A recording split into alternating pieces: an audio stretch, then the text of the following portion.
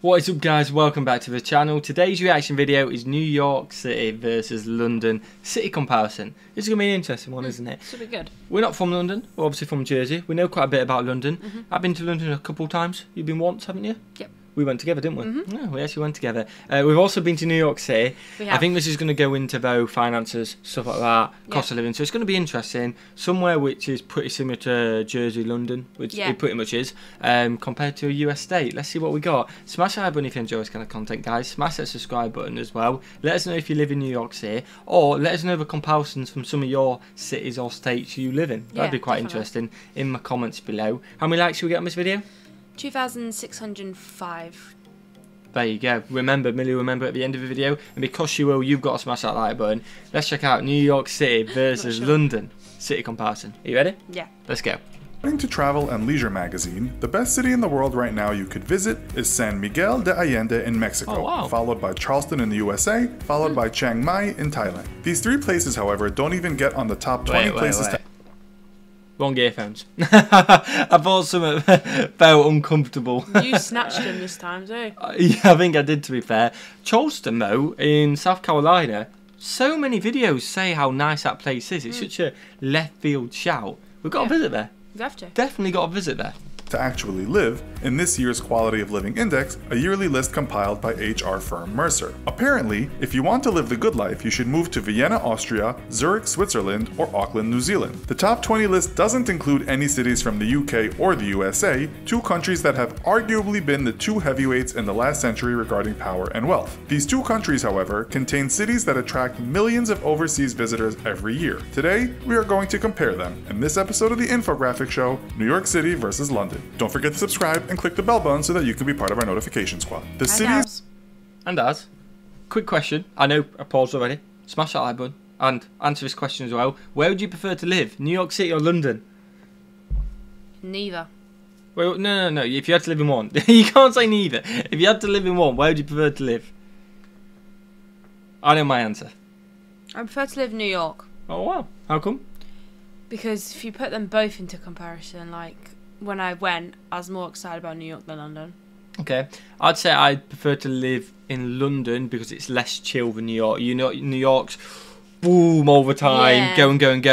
London's a bit more chill. When you think, what really made my decision in my head was New York's got better food. Depends what you like, though. You just like McDonald's. I'd happily go McDonald's every day. You would definitely would. Well, we're clearly not going to be together very long. We live on opposite sides of the world. Yeah, I'm going to be in London. You'll be in New York. See you later.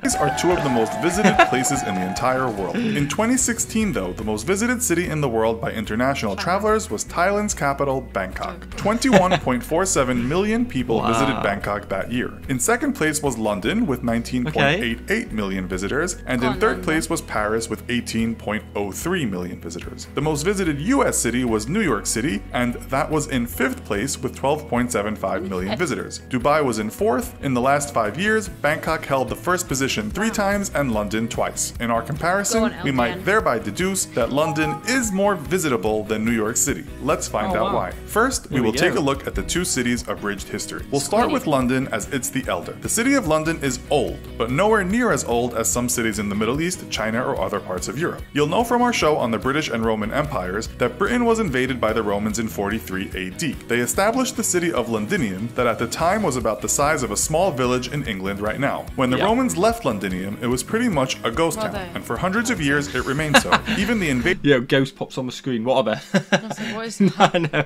Invading Vikings didn't do much with it, and it wasn't until the Normans invaded from France and subjugated the country that London became a powerful city. William the Conqueror made London the Norman stronghold, building the famous Tower of London. The Normans would be the last people to this date to successfully invade England. In medieval times, London grew in power and wealth, but that also included the spread of poverty, corruption, and greed among the upper echelons of society, and bouts of population denuding plagues. It wasn't until 1850 that London became the largest city in the world in terms of population. Some sources say it was as early as 1825, though most scholars agree that London was the most populated city until the 1920s. Another city then took over right up until the 60s, and that was the city of New York. Long before New York City had high-rise buildings, it was the stomping ground of Algonquin natives who hunted and fished where people now trade stocks and eat pastrami sandwiches. Awesome, it wasn't until 1624 that European settlers would start a community in the city when families of the Dutch West India Company made a home of Nutten Island. That's now known as Governor's Island and is between Manhattan and Brooklyn. Being Dutch, they called this place New Amsterdam. Some historians say that the Dutch bought the area from the natives for a few trinkets. The peace between the natives and the Euro expansionists didn't last, and the trouble ended with a lot more native casualties than Dutch casualties. New Amsterdam soon covered much of what we regard as New York City today, but the imperialistic Brits, guided by London prospectors, would soon burst the Dutch bubble. On August 26, 1664, 4 British frigates sailed to New Amsterdam and in a bloodless coup took control and renamed it New York after the Duke of York, not the city of York, in the north of England. At that time, the city had... We weren't even named after the city. What a weird fact that is. No, I'm not having that. What? I'm not having that. You're not having I'm not having that. I'm sorry, but if you just look at America, basically, it is... Most of the names are just... They've just stolen names from everyone else. No, but that's because we've named that. But then obviously it's grown, and it's because of the influence we had when we... It's because of the influence. They're not stealing names. But they've just gone, oh, we're going to have a place called Manchester. Oh, yeah. Let's copy England. Oh, we're going to have a place called New Amsterdam. Oh, let's copy Amsterdam. That was the Dutch. Yeah, but... It is 12:20 at night for us. This is the last video of our marathon thing. We'll currently be on holiday when you'll see me, so we are so tired. We don't even know what we say. But hopefully you guys are enjoying the content. I did think New York was named after York, though. Yeah, I thought, like, that's a nice little fact. But it's still after the Duke. What do you mean? Because, like, I've always called them copycats. But maybe they weren't. Well, there's nothing wrong with that. They've put new in front of it. I've never had an issue with that. Like, New Jersey. That's yeah, but that's like me just... getting a new boyfriend and calling him New James. Well, that'd be different because you would place him. Anyway, it's too late for this conversation. No, that'd be like you calling yourself New James. I'd be like, yeah, that's fine. My name's New James. New Millie. That's my new name now. New James. New James. That's how I want to be addressed. You're tired and on one tonight, aren't you? What's my name?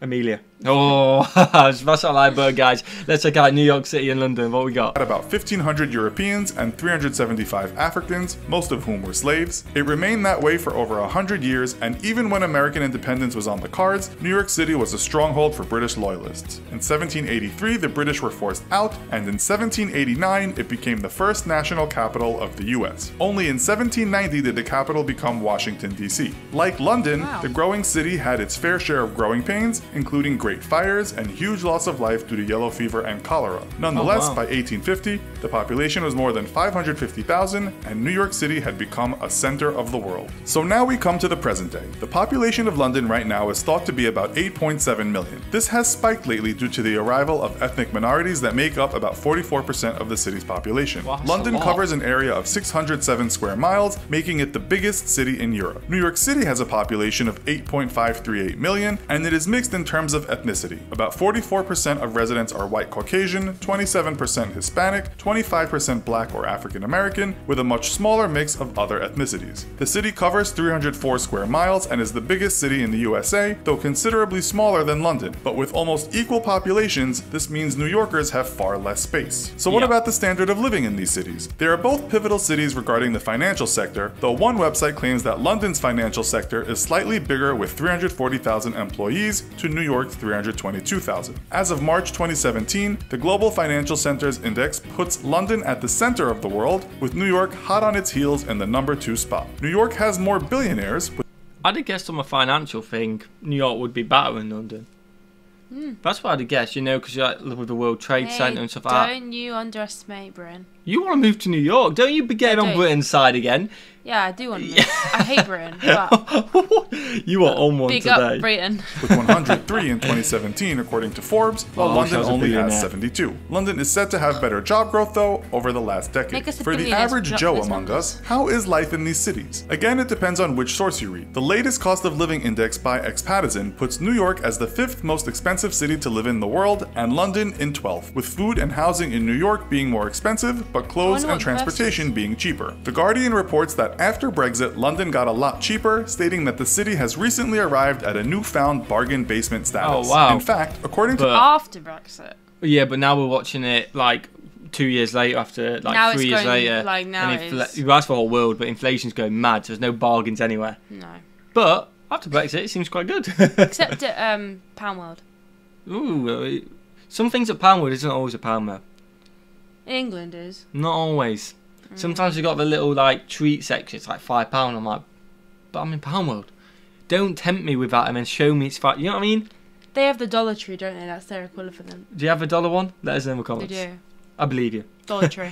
Dollar To the Tree. website Numbeo that compares cost of prices around the world, the cities are fairly equal in terms of eating, going out, shopping, but just a bit more in New York. Renting in London is cheaper than New York if you're not renting high-end apartments, but actually buying a place is much more expensive in London on average. Travel is more expensive in London, whether you buy your own gas or use public transportation. Gas and electric is also more expensive in London, but internet is almost half the price of New York on average. Education is more expensive in New York, and it's thought that inner-city London schools are a bit better than inner-city New York schools. Oh, wow. The average wage in New York is $4,542 a month, while in London it is only $2,952 Yeah. a Average. month. Who's That earning might that then? sound They're bad for making a lot Londoners, more. but they do get free healthcare, lots of paid vacation, and in general, better workers' rights. Very Money true. aside, what about the general day-to-day creature comforts? Well, as London is much bigger, it also has more space. With that, you get more parks and more green spaces. At the same time, New York is easier to get around, and some people speaking on forums say, a bit more fun, as it's compact, and unlike London, is more of a 24-hour city. If you are out at night, London may have more crimes in terms of robberies and assaults, but New York has more murders. According to Numbeo, respondents to a survey said they felt similar about safety in London and New York. It seems the difference is bigger crimes are more common in New York, but your chances of finding trouble on the street is more likely in London. We Okay, should, that makes however, sense. take this to those that have lived in both cities. According to one American man who did both for many years, he said on a forum thread that both cities were too expensive even when single. He loved the open, sprawling green spaces in London and at times didn't like the noisy, claustrophobic streets of New York. He did, however, like the fact that in New York you could sit down anywhere and find enjoyment, while London was too spread out for him at times. The writer agreed with the sites we cited already on costs of things, also the heavy workload in the US for most people, but did say in terms of meeting new people, socializing, or partying, New York is easier. One more thing he pointed out that we didn't mention yet was the weather, which is a deal breaker for some people. New York has colder winters and can have steaming hot summers, whereas London is cool, damp, and grey for much of the year, with some warm weeks in summer and only a He's not wrong. Apart from that's literally 3 days ago when it was on fire because of the heat.